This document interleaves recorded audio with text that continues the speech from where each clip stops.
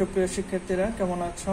আমি আলহামদুলিল্লাহ ভালো আছি। এর মধ্যে দোয়ায় আমি Md.Moniruzzaman মনির, প্রভাষক গণিত, শ্রীপুর মুক্তিযুদ্ধ রহমত আলী সরকারি কলেজ, শ্রীপুর গাজীপুর। আজকে আমি অনার্স প্রথম বর্ষের ক্যালকুলাস 1 এর অধ্যায় 4 এর বি লিবনিজ থিওরাম নিয়ে ক্লাস করব। তো লিবনিজ থিওরামের কথা আগে বলি যে লিবনিজ থিওরাম খুবই গুরুত্বপূর্ণ একটা অধ্যায়। এই অধ্যায় থেকে প্রায় প্রত্যেক বছরেই একটা করে প্রশ্ন আসে। তো এই অধ্যায়টা খুব গুরুত্ব সহকারে পড়ো। তো আমি আজকে চেষ্টা করবো লিবনিজ থিওরামের বা লিবনিজ উপপাদ্য যেটা আছে ওইটাকে প্রমাণ করার।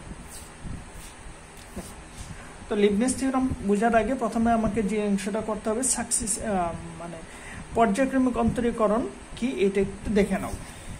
তো আমি মনে করে নিলাম যে একটা ফাংশন আছে y ইকুয়াল টু কত x to the power n। একটা ফাংশন আছে y equal to x to the power n। এখন পর্যায়ক্রমিক অন্তরীকরণ মানেটা কি?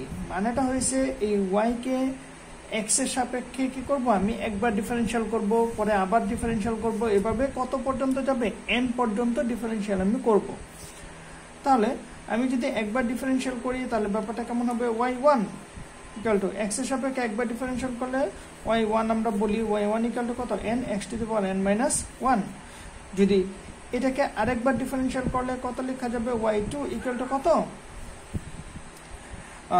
y2 ইকুয়াল টু কত? n into n minus 1 x to the power n minus 2। আবার যখন করবো তখন y3 ইকুয়াল টু কত? n into n minus 1 into n minus 2 into x to the পাওয়ার কত? n minus 3। তো এভাবে যাবে কত পর্যন্ত যাবো? আমি yn পর্যন্ত আমি এটা ডিফারেনশিয়াল করব।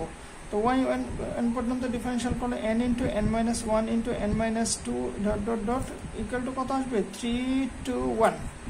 তো 3 to 1 ব্যাপারটা কিভাবে আসে একটু দেখে নাও। তো আমি ধরে নিলাম আরেকটা ফাংশন যে y ইকুয়াল টু কত? x টু দি পাওয়ার 5।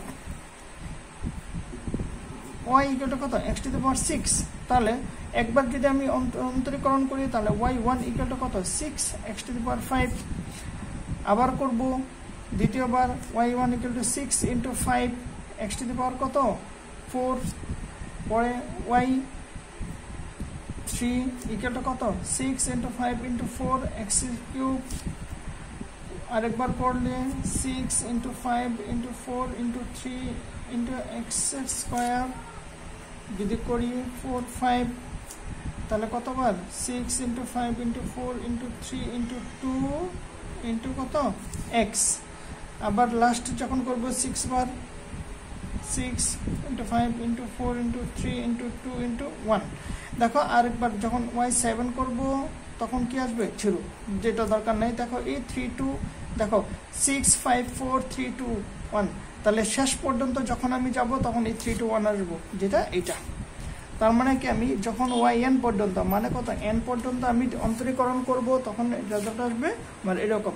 এটি হচ্ছে পর্যায়ক্রমিক অন্তরীকরণ। এখন এটা তো একটা ফাংশনের ক্ষেত্রে।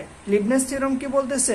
দুইটা ফাংশন যদি একের সাথে গুণাকারে থাকে তখন এটাকে আমরা কিভাবে n পর্যন্ত অন্তরীকরণ করব সেই সূত্রটাই লিবনিজ থিওরাম কি করছেন? আবিষ্কার করছেন। তো লিবনিজের উপপাদ্যটা আমরা একটু লিখে নিই আগেই। লিবনিজ উপপাদ্য,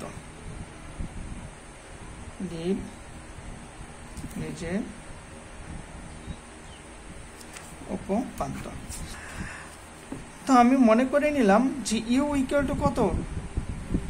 u অফ x এবং v ইকুয়াল টু কত? v of x। দুইটা ফাংশন। এই দুইটা ফাংশনের মধ্যে কি আছে? তারা গুণ আকারে আছে এবং তাদের মাঝখানে কি করব? আমি n-তম অন্তরীকরণ করব। তাহলে ব্যাপারটা কিরকম হলো? u v into n equal to কত? un v plus n c1 u n minus 1 v1 plus n c2 u n minus 2 v2 plus n c3 u n minus 3 v3 plus এভাবে কোন পর্যন্ত যাবে? যাবে সাধারণ পদ যেটা থাকবে ওইটা হচ্ছে n cr u n minus r vr plus শেষে হবে কোথায়? u vn পর্যন্ত যাবে। এটাকে তো 1 নম্বর সমীকরণ দেব। এটি হচ্ছে লিবনিৎজের মেইন সূত্র। তাহলে এই সূত্রটা আমরা আজকে প্রমাণ করব। তো চলো প্রমাণ দেখি।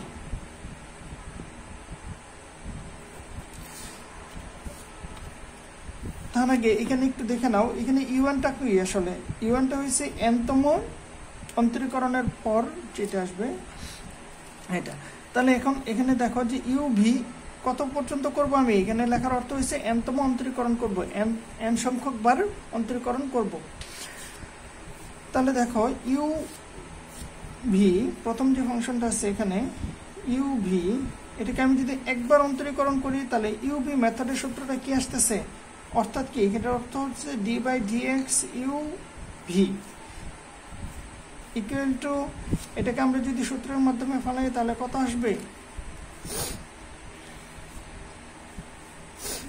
বিটাকে কি আমি প্রথমে কি রাখি? বিটাকে ফিক্সড রাখি, একটাকে ফিক্সড রাখতে হবে। তাহলে d/dx u প্লাস, যদি আমি যেটাকে করছি ওইটাকে ফিক্সড রাখবো এখন, তাহলে u d/dx v। তাহলে এখানে কত আসতেছে? u1v প্লাস এখানে কত আসতেছে? u_v1, u1v plus u_v1। আচ্ছা, এটাকে তো একবার ডিফারেন্সিয়াল করলাম। এখন যদি আমি দুইবার করি ডিফারেন্সিয়াল তাহলে কি আসতেছে? এটার অর্থ হচ্ছে d/dx u_v1 মানে কত?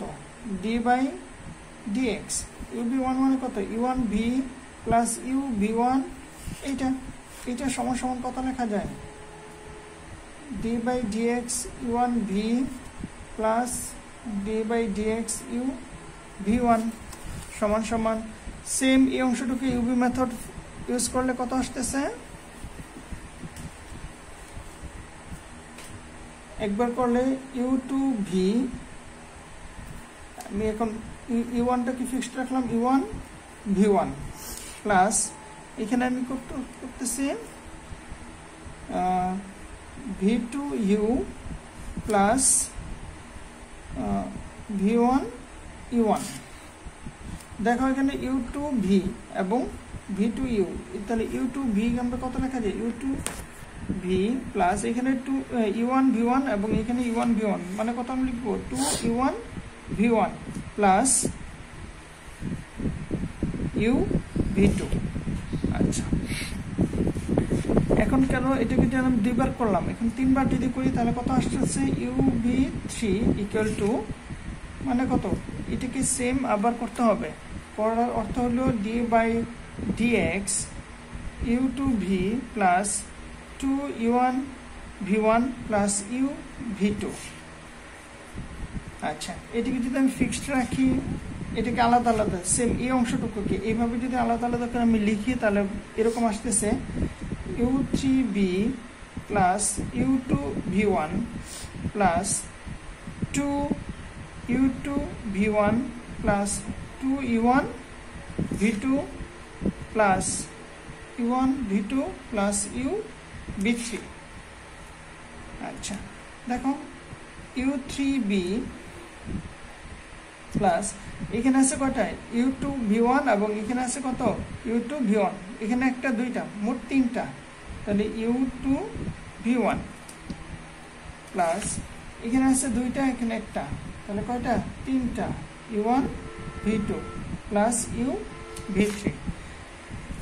এটাকে যদি আমরা একটু সাজাই লিখি তাহলে কি এভাবে লিখতে পারি যে u3v plus 3c1 u2v1 plus 3c2 u1v2 plus u_v3। খেয়াল করো এটা কিভাবে লিখলাম। এই যে দেখো কম্বিনেশনে যারা পড়ে আসছে তারা এইভাবে লিখতে পারি যে 3c1 ইকুয়াল টু আমরা কত লিখতে পারি? ফ্যাক্টোরিয়াল 3 বাই ফ্যাক্টোরিয়াল 1 আর কত? 3 মাইনাস 1 সমান সমান কত? 3 ফ্যাক্টোরিয়াল, নিচে কত? 1 ফ্যাক্টোরিয়াল আর এখানে কত? 2 ফ্যাক্টোরিয়াল। এই 3 ফ্যাক্টোরিয়ালকে ভাঙালে আমি কত পাবো? 3 ইন্টু 2 ফ্যাক্টরিয়াল আর নিচে 1 ফ্যাক্টরিয়াল মানে 1 আর 2 ফ্যাক্টরিয়াল তো আছে এখানে তাহলে এই 2 কত সমান কত 3 তাহলে 3 সমান কত এই 3 সমান কত আমরা এইভাবে লিখতে পারি সেম এই 3 টাকে আমরা কি এভাবে লিখতে পারি সেটা কিভাবে 3 2 কত আসে ফ্যাক্টরিয়াল 3 ফ্যাক্টরিয়াল 2 ফ্যাক্টরিয়াল 3 মাইনাস 2 মানে কত ফ্যাক্টরিয়াল 3 ফ্যাক্টরিয়াল 2 আর এখানে কত ফ্যাক্টরিয়াল 1 সমান কত 3 তাহলে আমরা কি করতে পারি এভাবে লিখতে পারি খেয়াল করে দেখো যখন আমি দুইবার ডিফারেনশিয়াল করছি তখন এখানে ছিল কত u2v plus 2u1 v1 plus uv2 তার মানে কত আসলো দুইবার যখন করব তখন এখানে কি হবে 2 পরে দেখো এটা আস্তে আস্তে কমতেছে এবং এই v যেটা আছে ওটা আস্তে আস্তে বাড়তেছে সেম এখানে u3 যখন করব তখন u3v প্লাস c3c1 দেখো যতবার ডিফারেনশিয়াল করছি ঠিক ততবার এখানে 3c1 u2 দেখো u3 এখানে ছিল u2 হইছে এখানে একবার ছিল v এখানে হচ্ছে v1 সেম এভাবে একটা বাড়বে আর একটা কমবে তো চলো এখন আমরা পরের অংশ তাহলে এখানে কি দাঁড়াইলো যে অতএব উপপাদ্যটি n equal to 1 2 3 এর জন্য কি হয় এর জন্য সত্য এখন আমি ধরে নেই যে ধরি n equal to কত m এর জন্য কি উপপাদ্যটি সত্য তাহলে আমরা কি পাইতেছি দেখো u v m দেখো n এর পরিবর্তে আমি কত বসাই দিয়েছি এখানে m তাহলে u v m সমান কত পাচ্ছি um v plus m c1 u m minus 1 v1 plus m c2 u m minus 2 v2 plus m c3 u m minus 3 v3 plus এরকম চলতে থাকবে চলতে m cr u m minus r vr plus u vm তাহলে আমি ধরতেছি কত n equal ধরি n equal to m এর জন্য কি হবে সত্য হবে তাহলে um equal to কত আমরা এত পাই এখন আমরা কি করি 2 নংকে এটাকে আমি কি করি x এর সাপেক্ষে অন্তরীকরণ করি x এর সাপেক্ষে অন্তরীকরণ করে পাই আচ্ছা x এর সাপেক্ষে অন্তরীকরণ করব এর আগে খেয়াল করো যখন আমরা এই বলছি যখন আমাদের সংখ্যা ছিল y1 y2 এভাবে একবার করে বাড়ায় আমরা কি অন্তরীকরণ করে নিয়েছি কিন্তু এখন কি আছে সংখ্যা নেই তার মানে কত m কে যখন একবার অন্তরীকরণ করব তার মানে লিখতে হবে কত m plus 1 তার মানে আমি কত লিখব uv m plus 1 যেটা একবার অন্তরীকরণ করলাম তাহলে এই অংশটার মধ্যে আমি কি করব uv মেথড ইউজ করব তো uv মেথড ইউজ করলে কত আসছে u m plus 1 b fixed plus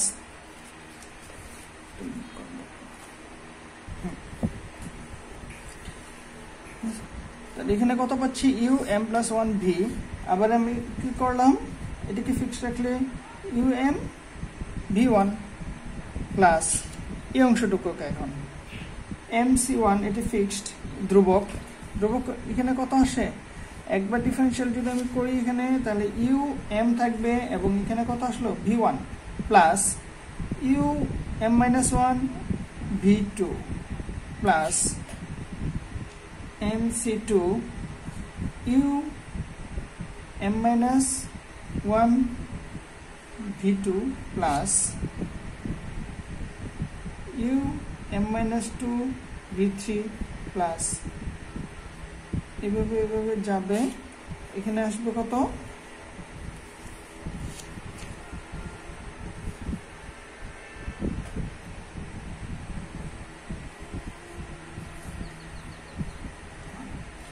শেষে আসবে কত U V M plus 1।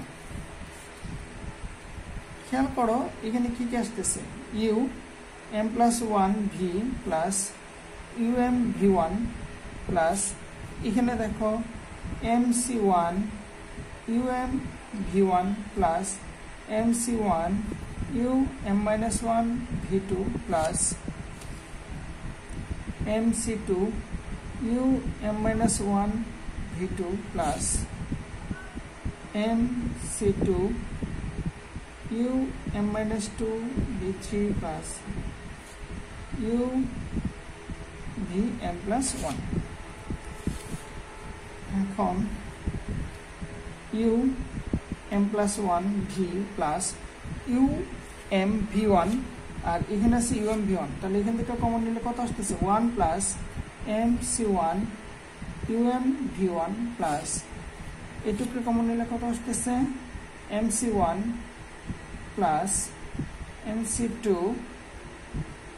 u m minus 1 v2 plus এভাবে এভাবে গিয়ে শেষ হবে কোথায় u v m plus 1। আচ্ছা এই অংশটুকু দেখো, এই অংশটুকু নিয়ে আমরা প্রথমে কাজ করি। তাহলে u m plus 1 v এ পর্যন্ত রাখলাম। এই অংশটুকু আমরা কিভাবে লিখতে পারি একটু সাইড নোট দেখো, 1 plus mc1। আচ্ছা প্রথমে 1 সমান সমান আমি কত লিখতে পারি mc0। কিভাবে এটা সমান সমান, এটা আমরা লিখতে পারি ফ্যাক্টোরিয়াল n বাই ফ্যাক্টোরিয়াল কত 0 বাই ফ্যাক্টোরিয়াল n মাইনাস 0। তাহলে কত আসলো ফ্যাক্টোরিয়াল 0 মানে কত 1, এখানে কত আসতেছে ফ্যাক্টোরিয়াল n, এখানে ফ্যাক্টোরিয়াল 0, এখানে ফ্যাক্টোরিয়াল n, n কাটা এটা 1 বাই 1 ইকুয়াল টু কত 1। তার মানে 1 সমান সমান কত n c নট লিখতে পারি। আবার সেম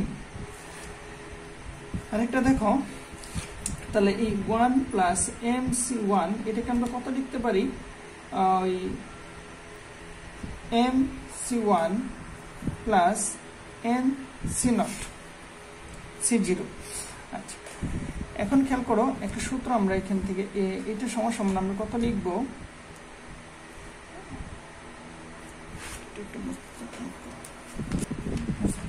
তাহলে আমরা একটা সূত্র জানি, যে সূত্রটা কি ছিল যে আমরা N C R plus N C R minus 1 equal to কত এন প্লাস 1 সি আর, এই অংশটা এটা কি আমরা একটা সূত্র জানি। তাহলে এই অংশটার সাথে একটু মিলাই দেখো তো এটা কিভাবে লেখা যায়। এটাকে এই অংশটাকে এত লিখলাম, লেখার পরে লিখলাম যে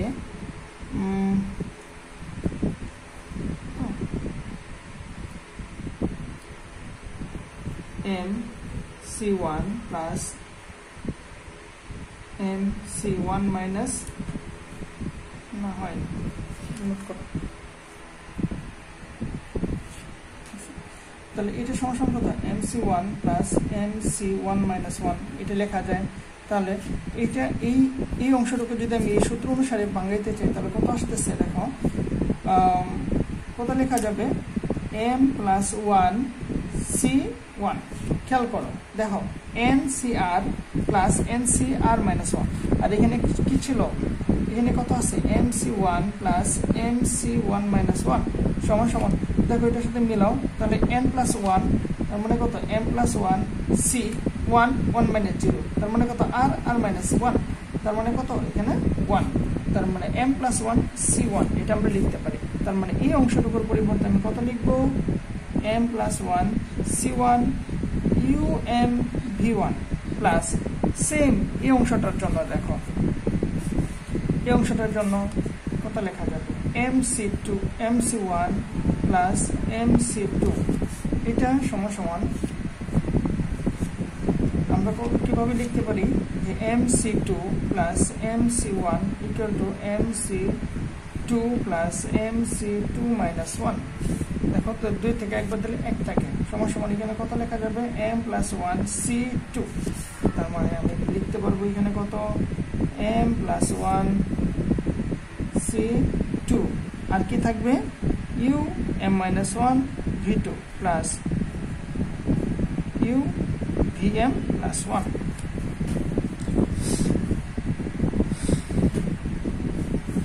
তাহলে এখন আমরা কি পাইতেছি, তাহলে দেখো যে এখন n ইকুয়াল টু কত m+1 হলে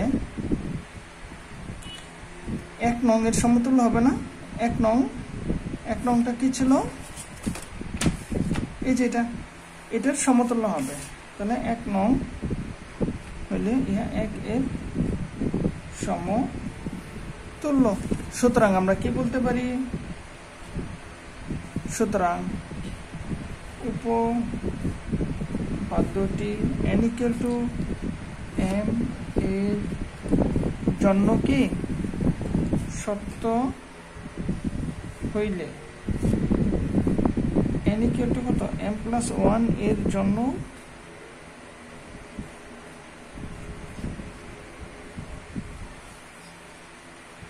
সত্য। সুতরাং গাণিতিক আরোহ পদ্ধতির সাহায্যে